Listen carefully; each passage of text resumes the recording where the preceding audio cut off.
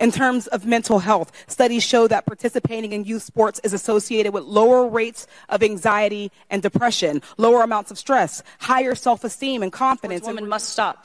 Inclusion cannot be prioritized over safety and fairness. And Ranking Member Lee, if my testimony makes me transphobic, then I believe your opening monologue makes you a misogynist. Thank you. Thank you, Riley Gaines, for setting these hamburger heifers straight.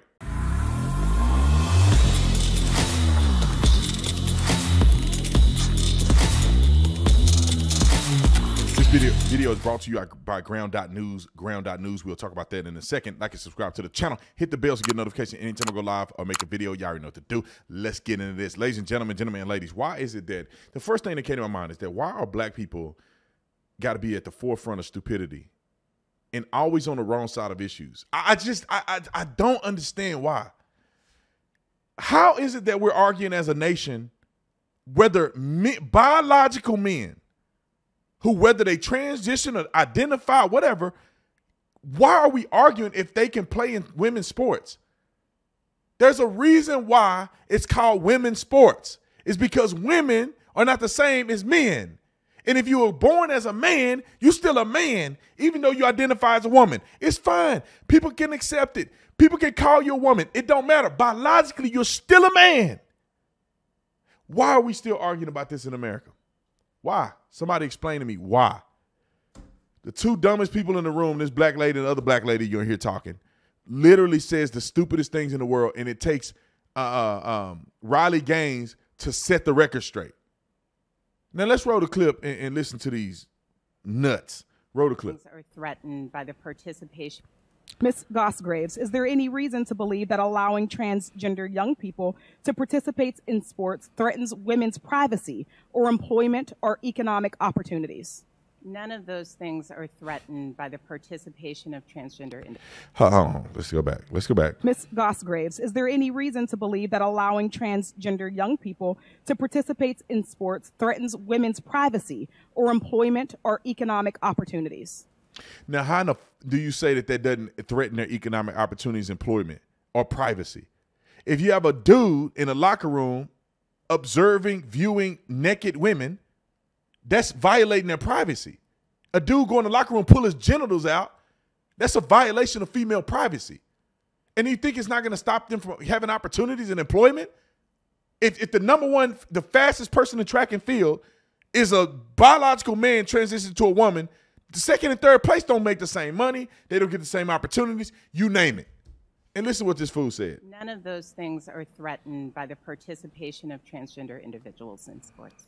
Dumbest people in the room. Isn't there a risk that banning transgender athletes could lead to privacy violations, either through requiring documentation or invasive examinations? There is a deep worry there, and some states have passed that sort of sex verification law, which would subject all women and girls to those sorts of examinations. How is that a problem? I think biological women don't mind admitting or acknowledging or proving by birth certificate that they're biological women. This video is brought to you by Ground.News. Ground.News. I think it's absolutely invaluable to understand how these messages get out here and where you can find facts, because you could go on the internet and you can't find this anywhere. Except if you go to Ground News, they got at least 3 articles written, and all 3 articles that were written about this is present right here. And you can see who's reporting on it. Right wing. It tells you right here, which is why I love Ground.News, because you can pick all, you can see who's talking about it on the left, which is nobody. You can see who's talking about it in the center, and you can see who's talking about it on outlets that are right leaning. And you can see right there, Republicans, 67% are right-leaning or conservative. You can see factuality there. You can also see ownership. Ownership is 100% independent. Mainstream media do not want to talk about this. And this is why I love Ground.News. They give you a quick summary right here, and then you go down and you can see all the articles presented. You can click on them if you want to. You can see what they are when it comes to right-leaning or left-leaning. Also, I want you guys to not forget the blind spot. This is an incredible part of what Ground.News does, is it finds the blind spot for the right and the left. These are articles that right-wing or right-leaning people should be looking out for, because these are things that Democrats are reporting on that we are not reporting or have knowledge of in a larger scale. Same thing for the left. The left is not reporting on none of these things, and these are things that the people on the right are reporting on that all people should know about. And you can create your own custom timeline. If you have certain things that you're interested in, you can put it on the timeline and watch it until your eyes fall out. Make sure you go to ground.news/Tatum. That's ground.news/Tatum. The link is in the description section to get 30% off. This deal only lasts to December the 11th. So make sure you get it now. 30% off your full access account or membership if you use my link. Ms. Goss-Graves, what should we actually focus on if we want to protect opportunities for women in sports? There is an opportunity right now to promote further resources to address sexual abuse that is happening in sports, to provide the sort of resources that mean more kids have an opportunity to play, and to advocate that the Biden administration finalize this rule that has been waiting for so long. That's where we are. She said a bunch of nothing. We've seen these same misguided arguments before, rooted in false stereotypes. When athletes of color tried to integrate white sports leagues who were accused of taking away opportunities from white athletes. Black women in sports, whether they are cis, trans, or intersex, constantly encounter shifting roles and expectations as a reprimand for their success.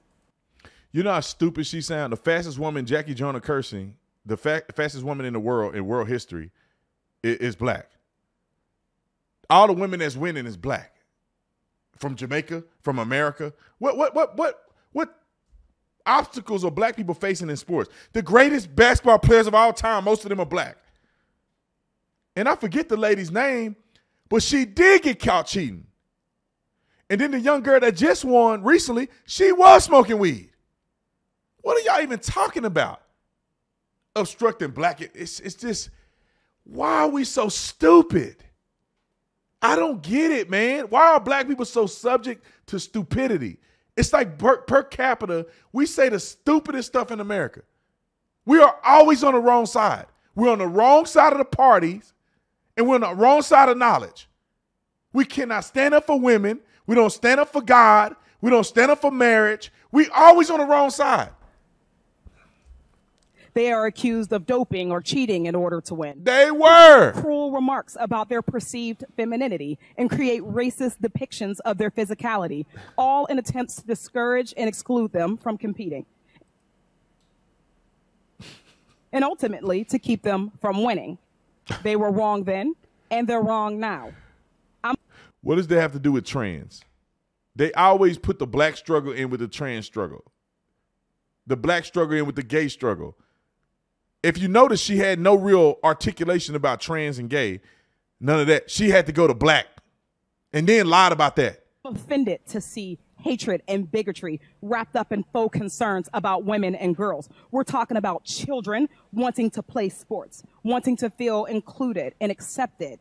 I don't understand what they are going through or why they feel the way they do, but I want them to live.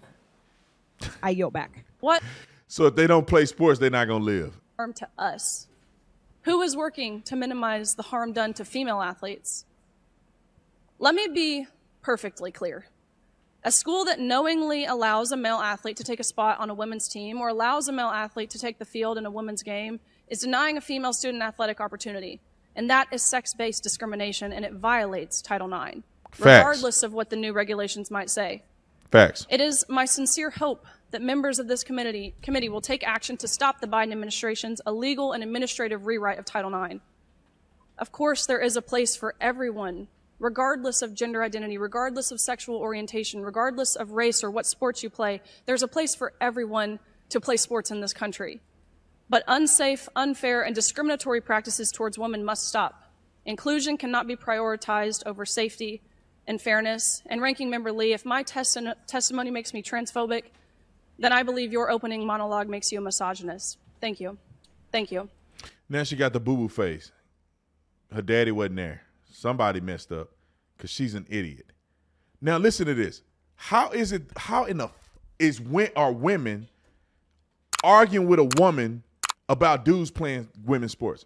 What is this? These are a woman and two other women are advocating that men can dominate women's sports. Bro, it's very simple. If you trans, play in a trans category. I mean, I swear, God is my witness. I can go out right now, become a power lifter, and I will win powerlifting as a woman. I just put a wig on and win. Why are they arguing with a woman about standing up for women's rights? That lady said everything, but how does it affect women? This is an actual woman who played college sports, who was dominant in her sport, who felt the wrath of a dude with his penis hanging out in a locker room posing as a woman in competition. She had personal experience, and not just her, but all of those women felt the same way she feel, and they don't want to hear none of it. It bothers me, man. It just bothers me. And I hate that black people are the ones always on the wrong side of this too. And then the dumb white liberals are the worst. But black people are on the wrong side of this. Why is there not mostly black people saying, stand up for women's rights? You claim that black people were getting done and disenfranchised. Women are getting disenfranchised by biological men.